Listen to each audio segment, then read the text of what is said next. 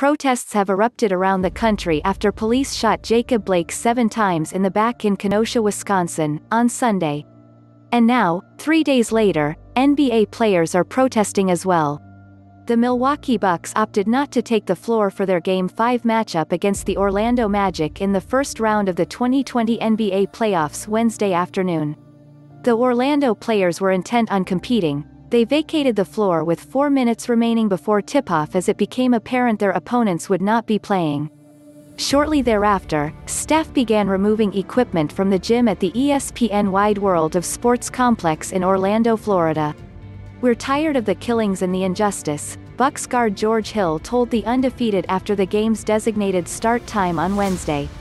Kim Clement USA Today sports the decision comes in light of discussions among other teams on whether to miss their upcoming playoff matchups. Players in the NBA bubble at Walt Disney World have described feeling trapped and helpless as social unrest has once again returned to the forefront of the conversation. It remains unclear whether Milwaukee and the Magic will continue their series or, if they do, whether Game 5 will be rescheduled or considered a Bucks forfeit.